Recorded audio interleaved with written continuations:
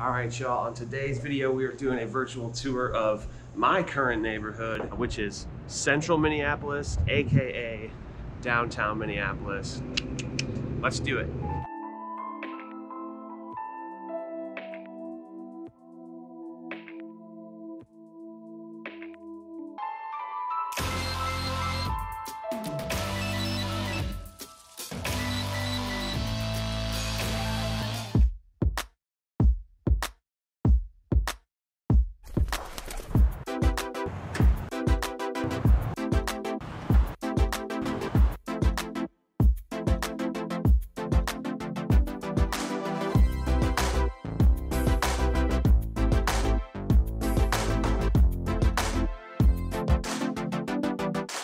How's it going, y'all? My name is Jesse Lynch, and this YouTube channel is devoted to two things, one of which is teaching people the ins and outs of buying and selling and investing in real estate in the Twin Cities, the other of which is sharing this amazing place that I live, the Twin Cities of Minnesota. Today's video is a virtual tour of Central Minneapolis, AKA downtown Minneapolis, and the surrounding areas. Currently, I am in East Downtown in front of Gold Medal Park, named after Gold Medal flower. And before we get into this, I want to say, like in every video, thank you for watching, subscribe to the channel, and let's go.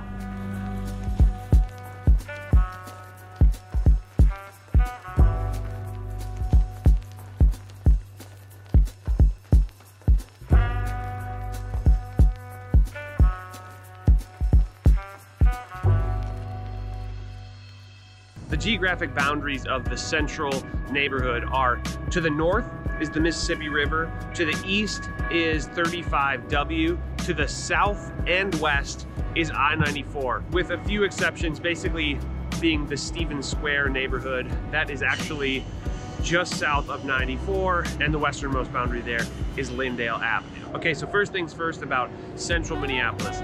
First of all, there is like a ward of Minneapolis called Central, and it's in South Minneapolis, just east of 35W. But technically, the bigger neighborhoods, that's like a ward, which is like a sub-neighborhood, right, of a bigger neighborhood.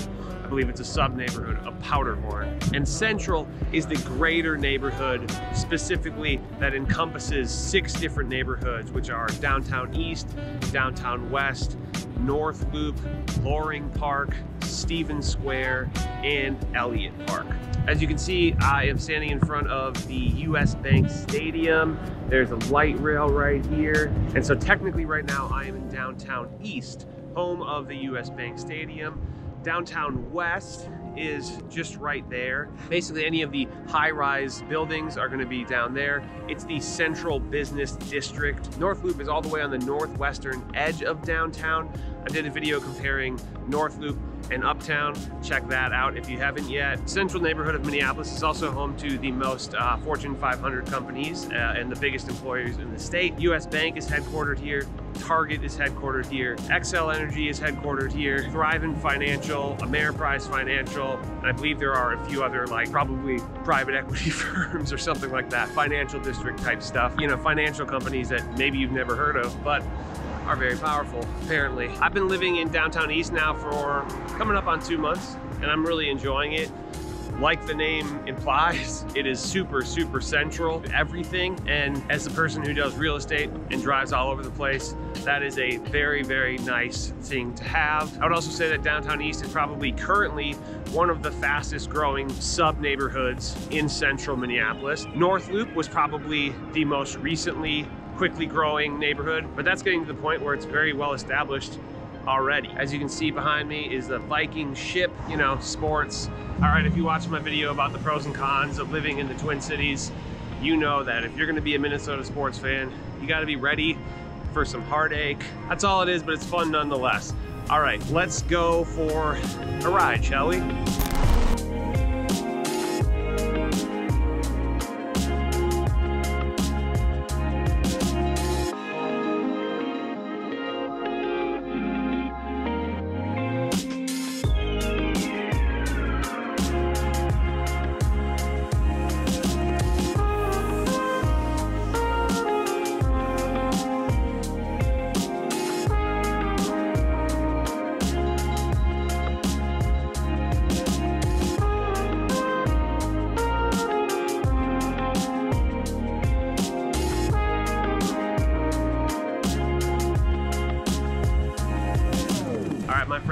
now I'm basically at Hennepin Avenue and 2nd, which is just a block away from Washington and Hennepin. So I'm gonna talk about the pros and cons of these neighborhoods. And now behind me is basically the bridge to go to Northeast. And you know, I'm gonna guess that the pros and cons are fairly obvious. Big pro, obviously, it's called Central, the middle of everything in literal and figurative way. It's like where all the action is.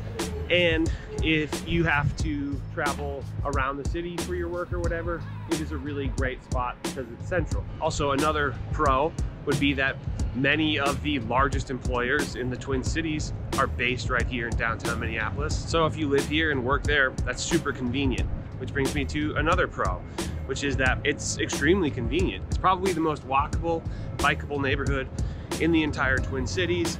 And there are really beautiful outdoor park spaces and where you can ride your bike, take a walk your dog, whatever, go for a run. This is probably the most accommodating neighborhood in the Twin Cities for those things. I don't know if you recognize it, but this spot specifically was in my North Loop versus Uptown video. Basically, Hennepin Avenue is right here, and this road behind me is 2nd. And lastly, I'm gonna say the last positive, the last pro of downtown or Central is that many of the best restaurants and bars and shops of that sort exist within this downtown or Central area. All right, so what are some cons? There's definitely cons. It's downtown, it's the business district. It is noisy. There's a lot of hustle and bustle. Some people hate that, some people love it. Personally, I don't know. It's a little bit of a mix of the two. I like the action, I like the hustle and bustle, but it is nice to have a peaceful home to retreat to at the end of the day. This is the Federal Reserve in Minneapolis, crazy. So another con is basically, it's not exactly known for its great schools. Honestly, when I was looking it up, I was like, are there schools? Are there public schools in downtown? There are, there are a few. They're not rated that high on the likes of niche or greatschools.org. So if that's the biggest priority, then maybe downtown isn't exactly the place for you. And one thing to go along with the noise is that there's always construction going on here. I don't know if you can see these folks. There's just always construction. There's always buses and there's trains and constant noise, but you know, either you like it or you don't. I like it. It's a great downtown area. I keep telling people that Minneapolis is Goldilocks. It is a Goldilocks zone for the entire country. Not too big, not too small, not too expensive, but still plenty of stuff happening. It is Mama Bear. Mama Bear? I don't remember how that works. All right, and the next con is basically that there is a lot of traffic. You know, it's where all the stuff is, right? So if you can live here and work here, then you don't really have to deal with the traffic. But if you live here and work in a suburb or something, then you're definitely going to be dealing with traffic. But I guess in that regard, at least you're kind of going the opposite way for commutes and that kind of thing. But yeah, there's always traffic. Friday, Saturday nights, there's always traffic.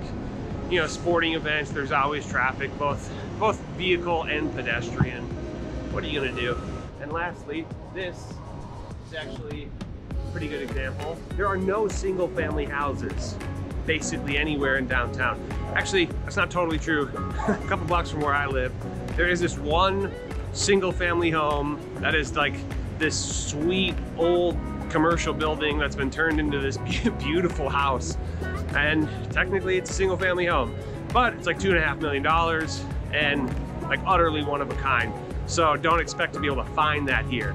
If you want a 3-bed, 2-bath with a white picket fence in a yard, downtown is not the place for you. But if you want a condo with a view or an industrial loft or even one of these sort of townhome styles that just walk out right onto a city street, then downtown definitely is the place for you. And just as a note, as a tip, if you're looking for the converted warehouse style, North Loop is going to be the place for you.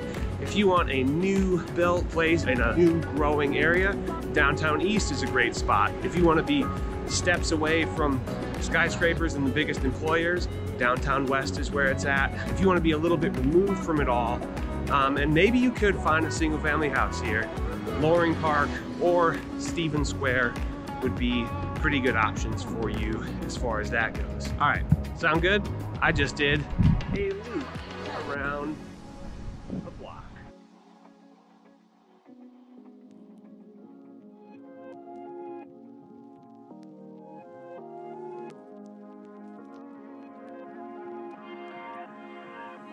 Okay, my friends, right now I'm in Loring Park, which is on the southwest edge of the central neighborhood. It is contiguous basically with the uptown area, the Calhoun, Lake of the Isles area, and it is a great place with really historical apartment buildings and condos and the likes. Loring Park is a beautiful park. It's also the neighborhood. I'm in the park right now, and the park here is basically the center of the Pride Festival every year here in Minneapolis, which is super fun. But one thing that I thought of, another sort of con of basically the entirety of Central, and I thought of it when I pulled up here to Loring Park, is that parking is not always readily available. And if it is, it's paid parking. Basically 100% for sure. Parking in Central, you're paying for it, or you're not and you're risking a ticket. I don't know if you can see this right back there. The Basilica.